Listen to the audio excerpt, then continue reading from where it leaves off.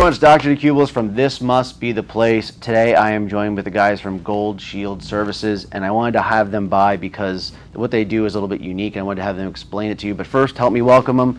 Thanks for stopping by, guys. Thank you so much. Thank you. Derek with Gold Shield Services, obviously. I'm the CFO, one of the co-owners. I'm Mike with Gold Shield Plumbing Division. I'm the owner of the Plumbing Division. Nice. Now, that's the first thing where I want to start is with the plumbing division, because when we say plumbing, it's kind of a general term, and a lot of people might not understand what plumbing really entails and what it is that you guys do. So what does plumbing mean? Plumbing means anything that's delivering your water or removing your waste from your house. So we cover anything from that drippy faucet to that line that's leaving your house, or the water line that goes to your house. And plumbing is pretty important then, because everyone has to be able to get the water, it has to be able to take showers and all of that.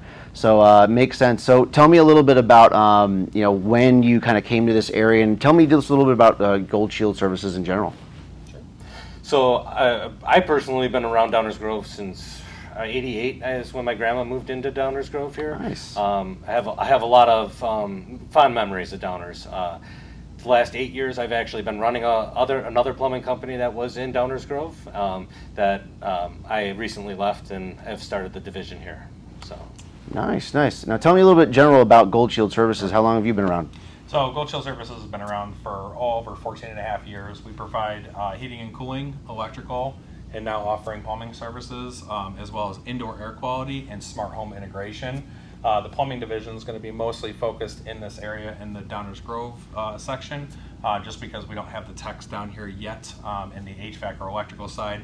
The HVAC and electrical side is mostly in the Algonquin area. So we have two locations, one in Algonquin and one here that we just opened up in Downers Grove area, which is awesome. It started off as a really small one-truck company with Art, my business partner. He is an electrician, he's a master electrician, and grew it and added an HVAC division into that as well, and we have blown up since then in Algonquin area, and couldn't pass up an opportunity to bring Mike on and his guys, because it's amazing. The stuff that he does falls into our core values of our company very, very much, and our customer focus is exactly in line with what he is too. So it was just a perfect match from the day we met each other. So. Yes. Nice. Well, that always makes things easier. Oh yeah, definitely. So let me ask you this. When we start talking about kind of plumbing and the services that you offer, is there any time of year that is busier than another, where people need more issues or things just happen to come up?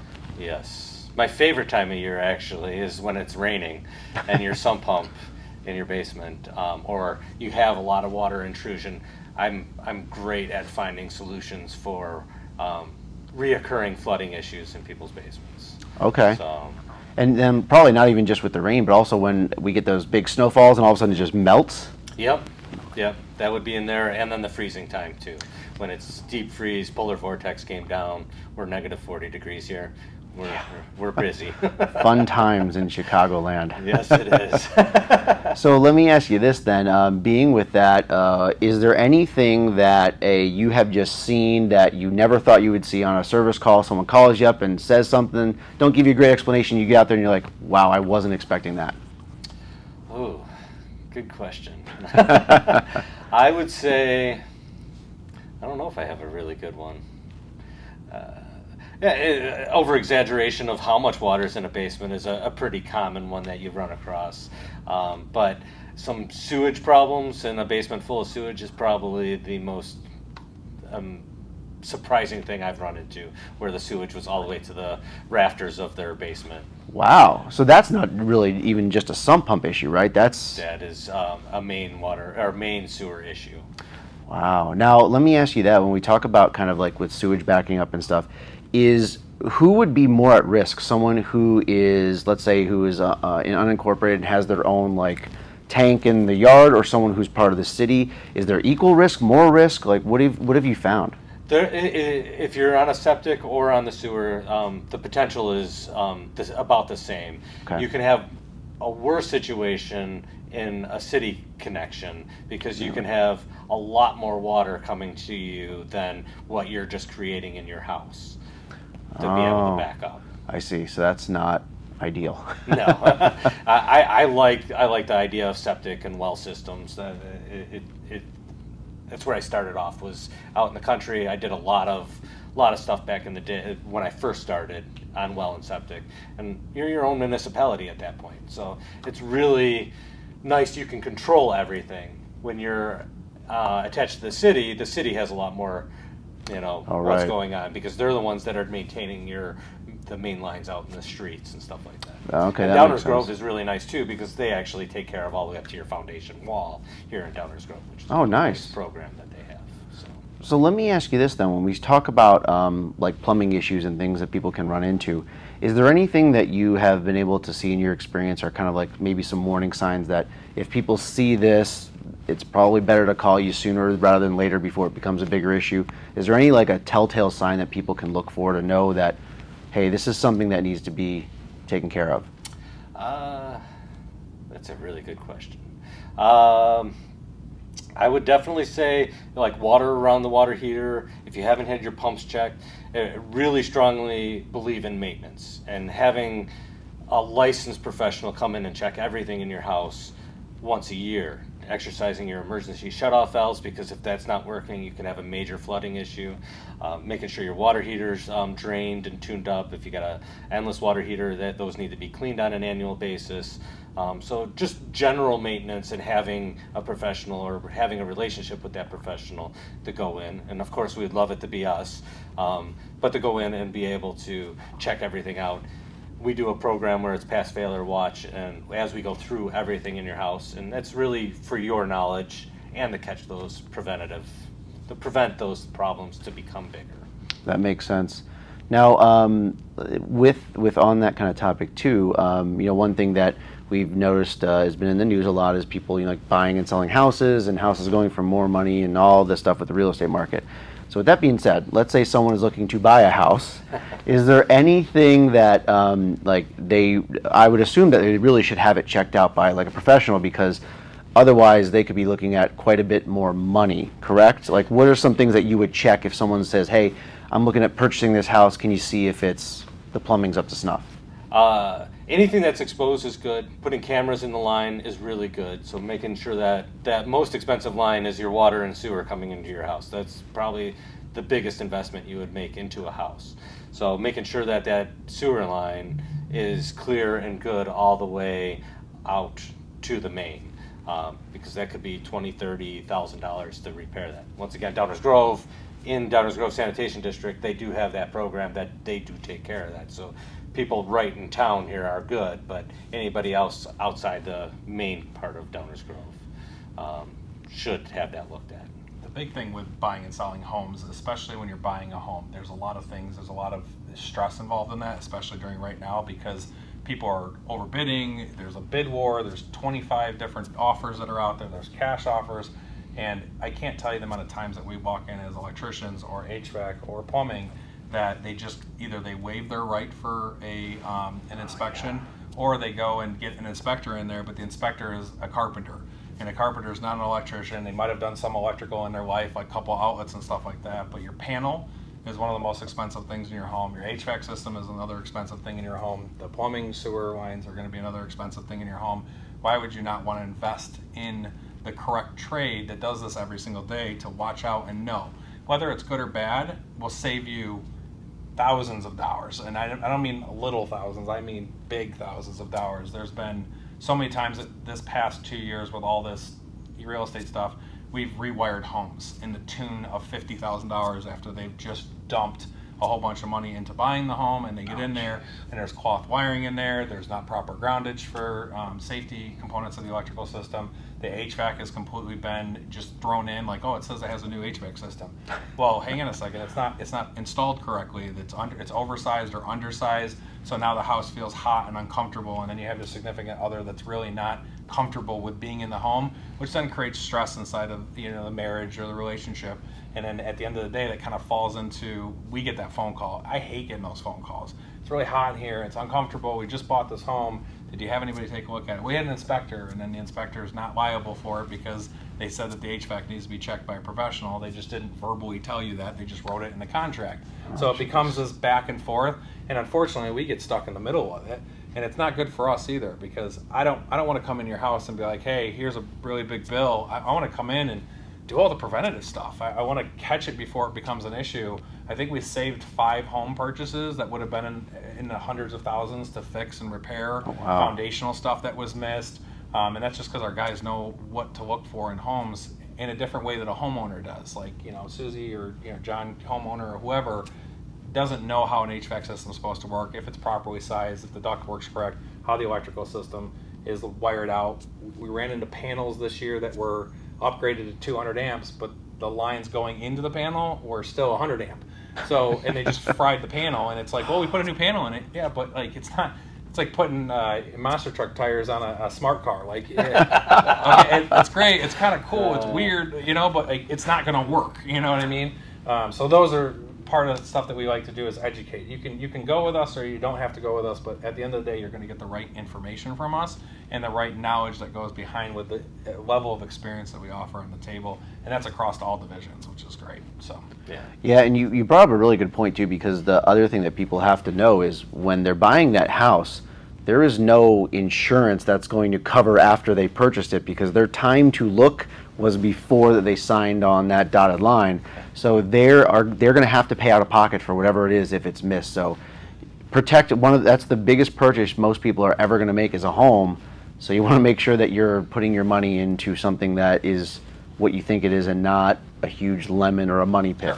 I would agree with that, and definitely if you have a home inspector that's coming in, get the trades in there too. We do work with a couple home inspectors that actually call us up to get us out there also. So, I mean, it's not expensive for us either. It's very inexpensive actually for us to come in, and you're putting it on our insurance then. And we're liable for it. So if we come in there and say that, hey, this is perfect, we're good to go, and something happens, that's now our fault. Not your fault, not the home inspectors. It's very simple. We've never had it happen, luckily, because our guys are really well trained. You talk about guarantees with buying a home. The home warranties come up with that, with me and that kind of stuff.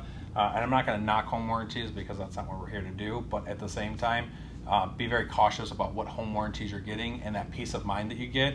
Because when your air conditioner breaks or something happens with it, you can be 8 to 9 months out just to get a service call. Not really good, and they only fix it. They don't replace it, and it becomes really difficult. Work with the guys that are in the trades and the specific industry, and make sure it's done right. So we've come across that 100 times. So no, it makes a lot of sense. I mean, you have to be smart. You know what I mean? And being proactive is always the best thing to do. It's a huge investment. Oh yeah. Investment, right? You said it. So. Now let me switch gears a little bit and kind of go back on something Mike you talked about earlier, and that was sump pumps. So sump pumps. Now walk me through a little bit with these, because I feel like with sump pumps, it's the thing that is really protecting you from a ton of potential damage, but people don't either make sure that they're done right, or they don't have a backup, or they don't know what a backup is. So tell me a little bit about what people need to know about sump pumps. Sump pumps, this horsepower don't matter. It's the gallons per minute on a sump pump. Okay. Having redundancy is the most important thing if you don't want to flood.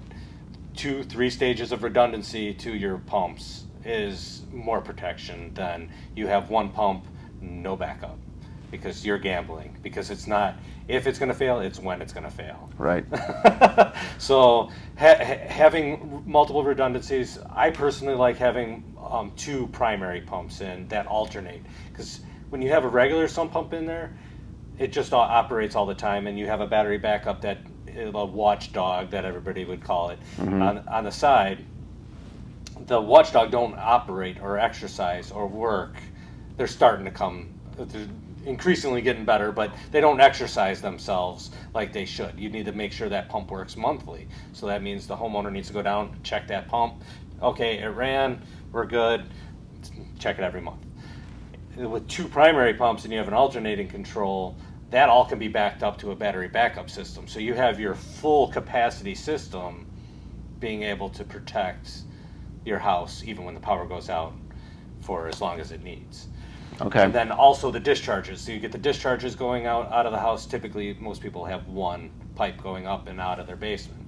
Having multiple discharges in the winter, when you have that freezing and thawing, and that the discharges could freeze up on a primary one. If you have individual discharges for each pump, then you have that redundancy backup. So this pump can't pump, but this pump's going to be able to pump it out. So we look at all that. Grading of the yard, how the water is getting to the house. You want to watch all of that stuff too. So Now, and with those, typically, what's the lifespan of a sump pump? the pump itself it's hard to say exactly. You're typically 5 to 10 years, depending on what kind of pump it is, what manufacturer it is, what style, because they'll have, I don't want to get too technical. They have multiple different styles where how much power it draws. The more power it draws, the harder that pump works, the shorter the life expectancy. Okay. Now, is there any kind of rule of thumb or anything people can do to figure out, is their sump pump maybe failing before their basement just floods? For a regular homeowner, not too much, just going down there, checking it, making sure it's running when there's a storm. For somebody that's trained, you can actually check the power consumption of that pump and see if it's within range. And that will tell you, you're right, marginal, you're going to have to replace it soon. It's overpowering, it's going to die very soon, or it's within range and you're good for another year or so. That's why maintenance is so important.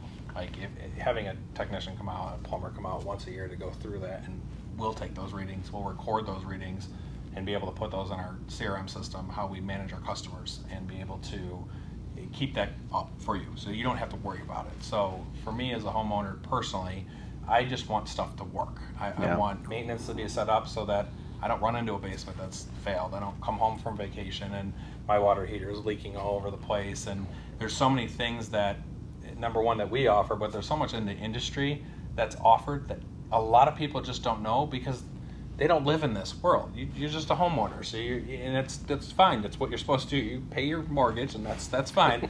We'll take care of the rest, right? Right. So that the peace of mind part of living is the most important to me because I just don't want you to have to worry about it. We offer guarantees with our HVAC department and our electrical department and our plumbing department for certain different situations.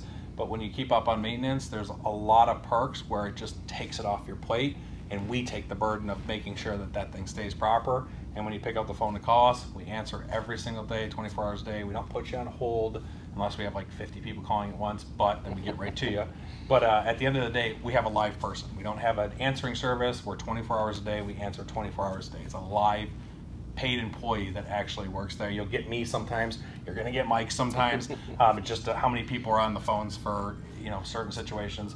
Our customers focused attitude is to make sure that we're there at your worst moment. When you call and your sub pump has failed and water's spewing out and you're in the beginning stages of it and we can get out there, that's exciting to me because we're stopping an event in your home. So, right. yeah. That makes sense, and lots of good information. Thanks for coming out. If you want to get in contact with him, the information's below. Definitely get things checked out. It's always better to be preventative than have to deal with the catastrophe that happens, especially whether you're buying a new home or you already own that home. Get it checked out. Get the professionals out there to do it. That's going to be your best bet. So thanks for stopping by, and I really had a lot of fun. Awesome. I did too. Thank you for having us. No problem.